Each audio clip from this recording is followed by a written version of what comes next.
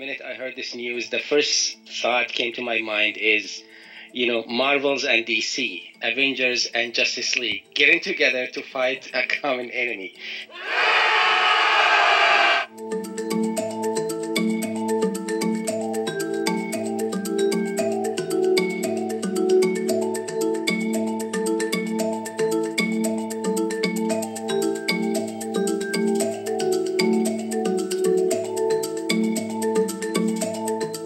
This brings it to almost half the planet, because half the planet has a phone that runs either iOS or Android. So almost instantaneously, we have this potential global solution.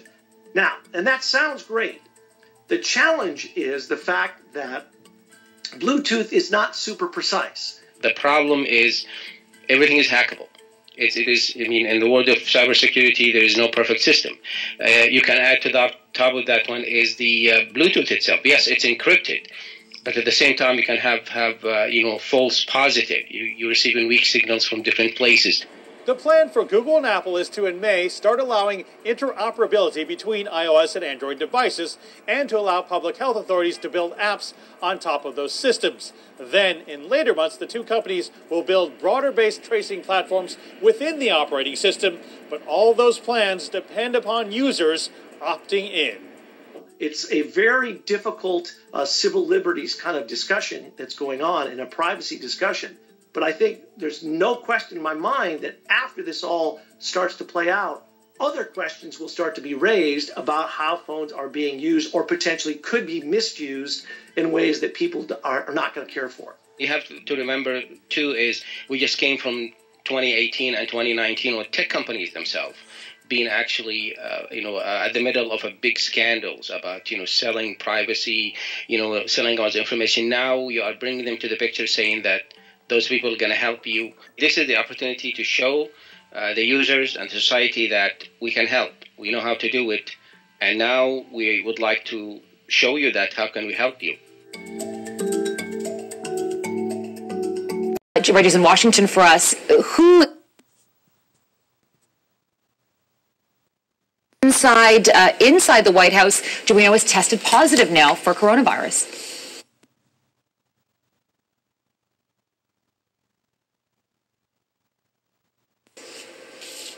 Hi, Farah. We're getting a note from the White House that it is a personal valet to the president. The valets are kind of an elite military unit that work very closely alongside the president and the president's family members. And the note from the White House essentially says, we were recently notified that a member of the United States military who works on the campus has tested positive for the coronavirus. The president and the vice president have since tested negative for the virus, and they remain in great health. But this does raise questions and concerns, given that we know how long it takes for this virus to incubate inside the body, and that you can test negative one day but potentially still have that virus inside of you. It's worth noting the president was just on a trip in Arizona earlier this week, touring a mask at the Honeywell facility where he wasn't wearing a mask. There were no people around him wearing a face covering either. So this is kind of raising questions and concerns inside the White House that the president's health could potentially be put at risk here. But it's also raising questions given the fact that the president and vice president often work very closely with each other. What would be to happen if both of them were to fall ill? These are things that we're following right now. Yeah, I imagine. Speaking of Arizona and other states, there are several that are reopening despite failing to meet guidelines set out by the White House. Talk us through that and where. Well, so the CDC and the White House had put these guidelines out a month ago that it had a number of different criteria that you had to meet in each of these three phases just to be able to reopen the very beginnings of your economies. No states have even come close to step one for phase one. That was the gated criteria that showed a 14-day downward trend in reported cases and an ability for hospitals to be treating patients at pre-pandemic levels. At least 10 states haven't come close to that right now, yet we have 43 states by the end of this coming weekend that will either be partially opened or fully reopened and have relaxed most of their stay-at-home or safer-at-home orders. And this is a growing health concern now, and a growing concern for health experts and for epidemiologists who say that given the number of daily confirmed cases across the country right now, which average around 25,000, this allows for an increased possibility for this virus to continue to spread as we see people cramming onto beaches and packing small businesses around the country. The average death toll right now in the U.S. Sits between 2,000 and 2,500, and models just earlier this week had predicted that we could be reaching a death toll of 3,000 per day by June, and that's where the fear for these health experts come, that if more people start to gather around each other as these states reopen, we run the risk of seeing these models actually come true far earlier than they were expected to. Especially if the testing isn't there, right? Especially if the testing, the contact tracing, if that's all not there as it should be, that's the big concern. Now, we've seen President Trump shift his task force, so to speak, from the coronavirus and from the health angle to the economic angle, and that's why we're seeing states reopen. And there are new job numbers today just to show us what the economy is like right now in the United States. What's the latest, Reggie? Yeah, so the weekly jobs report out today shows that 3.2 million, or just about 3.2 million Americans filed for first-time unemployment claims last week. Tomorrow's jobs report for April will show roughly 20 million Americans out of work for the month. But since March now, we're looking at roughly 33 or 34 million Americans who have lost their job because of the COVID-19 outbreak around the U.S. That works out to about 90% of the population of Canada without a job right now. And this is a part of that real push and that broad shift in messaging when it comes to the White House and the changing roster of their task force in order to focus on the economy, because the president can't ride a message of medical advice when there's a consistent and persistent push that reopening economies is simply going to do more harm. The president needs to be able to say that he's taking any opportunity he can to build things up. There is a growing push, a growing surge of Americans who have been protesting outside of state capitals trying to get their governors to reopen economies. That's why we're seeing this increased push within the Trump administration. But the president as well simply says that he doesn't want to see the country locked down for years. That was never going to be a possibility down here. But epidemiologists and health experts, including Dr. Birx and Dr. Fauci, have been saying for weeks now, if you go too quickly, there is a risk that those economies will have to shut down a second time again, throwing potentially millions of more people out of work. But also, that's going to cost states that are already losing billions of dollars right now in lost income and lost revenue with the amount of businesses that are closed. And we're hearing that state budgets are so tight right now that there are going to be hundreds of millions of dollars cut to education within the next couple of months before kids even go back to school, if kids are able to go back to school. This is a virus that still has a lot of confusion left to it, and that simply is being kind of expanded on right now by the fact that the president is pushing for an economic recovery despite the fact that there is no health recovery yet. Reggie, let's focus on one specific state, and that's New York City. There's a report that links outbreaks across the U.S. to not a state, to a city, to New York City. Yeah, so geneticists have seen that New York City really is a cause of the spread around the country. There were outbreaks across Louisiana and Florida and Georgia, along with Arizona and some states along the West Coast, where they've been able to trace the origins of the virus or the outbreaks in those states back to New York City. And that's simply because at the very beginning of this outbreak, state leaders were simply too slow to act to be able to stop the spread.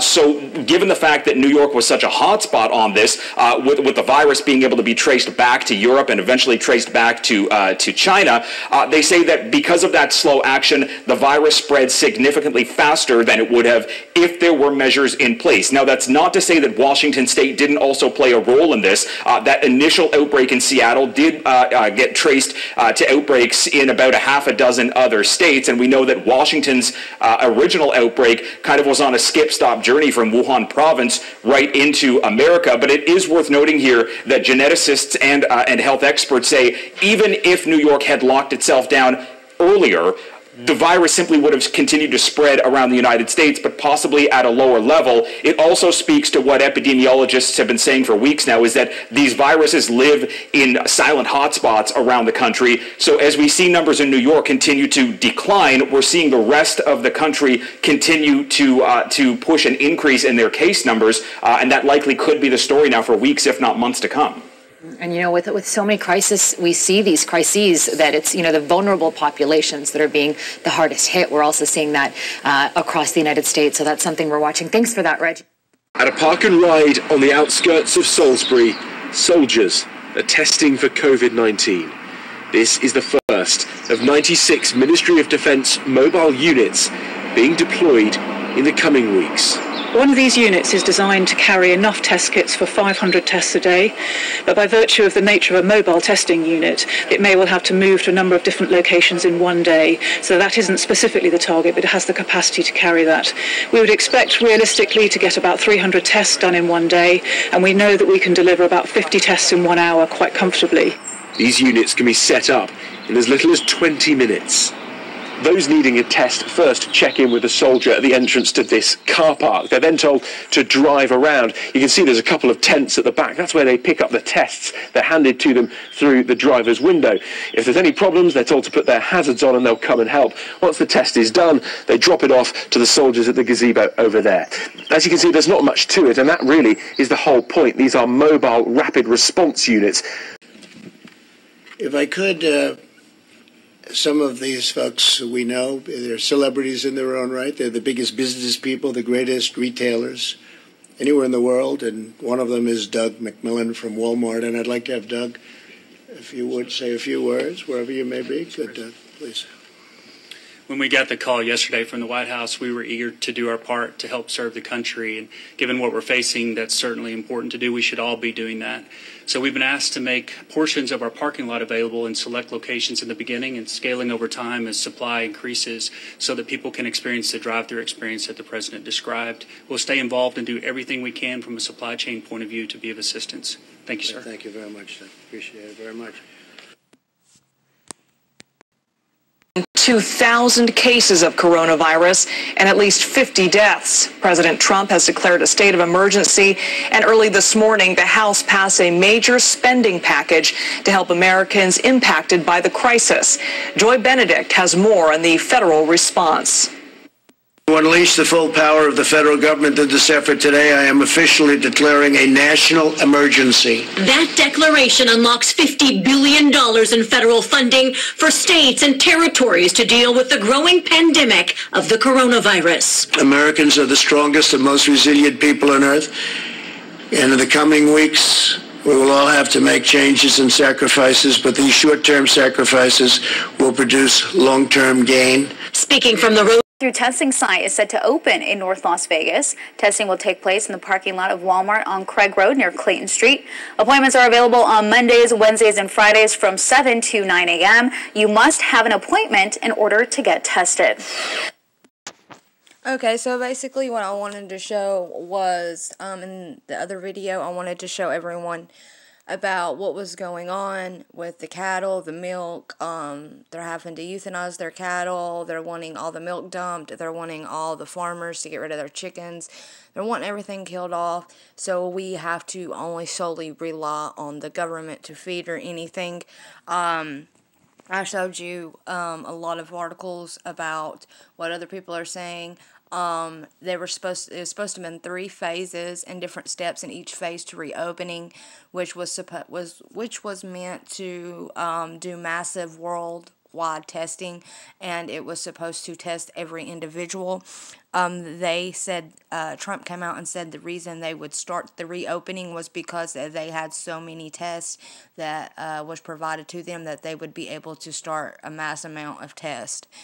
So the new normal, they said, is health testing temperatures and just basically any type of health spots that's going to be testing your health. They're talking about apps checking your temperature. Other apps will be sending all of your information and data straight to the cops, your zip code, your phone number, your address. They claim the apps say it is a government organization, and it is the COVID Safe app, and other apps are also doing this, are adding the tracking and the tracing to it. And what they are doing is they're just adding it into their app. So if you get updates and stuff and everybody just clicks OK and it just automatically updates with or without your permission sometimes. But what they are doing is they're sending all of this info straight to the cops, and the Bluetooth is picking up who you're around on all your phones. And that is part of how they are doing it. That's why I was playing a couple of those clips. Now, another thing that people need to be wary of is the drones are flying over people and scanning them. So not only can they are saying that they are scanning people for the virus, that they can, it's called Dragonfly. That's the business that's actually doing this and that's producing the drones. It says it scans for a fever, sneezing, coughing, or any symptoms of the virus whatsoever. But also note that they have changed the facial recognition to where they can now tell who you are with a mask on. So they have completely redone the facial recognition technology to where they can tell if you're wearing a mask or not. Also, the Walmarts are now demanding that people all wear face masks to shop. I don't know if that's went all 50 states or not. I'm trying to find out. They are setting up the testing sites in the parking lot as well. Trump says that Walmart and other places such as Target and stuff are doing a lot and are helping so much. And the National Guard and the military is sitting at all of these hot spots, the testing sites, and they're setting up at all these places, and it will be military and National Guard. Now, they are trying to make it where you cannot carry your guns in any kind of public places, which I showed you that article. And now they have what they call the COVID hotspots, and military will be everywhere, testing along with National Guard, stating every American must be tested before we are to be fully reopened. In the reopening process, people will be testing in a massive amount of people, and using the contact tracing they claim that is the only way to open everything officially back up. Now, in some places, they are making people download a health app, which is part of the COVID app, I guess. I don't know. I'll have to look more into that. But you must be able to get a green bar of health. It's a scan bar, like a barcode. And whenever you go to a place, you have to show them, and it scans and shows that it's green, which means you're okay, and that you're okay to go in, and they come out and they test, and they make sure. So now they're saying that there is 3 T's to open, and it's testing, tracing, and treatment. So just know that all of this stuff is happening. They're also saying that the vaccine will be coming a lot faster and more quickly than we ever thought. They're also saying they think that it will become a chest piece. And I told you last night about the throat, the thing that you put on your throat. So they're saying that it could become a chest piece. A lot of places are talking about that. They're saying that they already have the mass vaccination campaign already planned out, where they're going to start, how they're going to carry it out, and what kind of sections and sectors they're going to be going to, what counties, what states, the cities. As you heard, that they believe that New York was the first place to do it, to kind of, people from New York kind of went everywhere and it kind of just spread. So they are saying that New York may have been one of the biggest places, that had it, but now it's more everywhere else. So Bill Gates is demanding the mass surveillance. We all knew this. So the surveillance is already up, and it's been up for a very long time. If you have seen any amount of TV, there is mass amounts of commercials showing you that there is surveillance everywhere. And it says that America needs to make sure that we all do as we are told, and we are working with scientists and other specialists to plan a safe, staged path to a national rollout. So there's a lot of stuff going on. There will be new measures put into the airports. I think they've already started this. So whenever you get off of the airplane, or maybe it's before you go on your flight, I'm not sure, but you will provide them with the phone number. And they will then call that phone number right there with you there to see if it's the right number and make sure it's, correct. And then they will call your hotel to make sure you have a reservation and a room is there and is in your name. Or if you are saying you are going home, then they will try to match the address and make sure it is correct with the government and with the city and everything. So we have all of that as well. This is a huge thing right now. I know a lot of people think that we're going, we're reopening and everything is fine, but it's really not. There's people lined up for 2 to 3 miles at food banks taking food because people right now don't have food stamps or have any kind of income, and so that's taking away from already the homeless people that need to eat as well. So just keep everything in mind, guys, and I'll try to come live here in a few minutes and let y'all know what's going on. It'll probably be maybe an hour and a half, maybe 2 hours, and then I'll be live with y'all and we'll talk about all of this stuff, not to mention the fires that's been happening, the flooding, the earthquakes, the tornadoes, the mass amounts of storms, all of the signs that are here, and we'll go over every bit of this, okay? So may God bless you. Stop looking down, start looking up, and I will talk to y'all here in a little bit.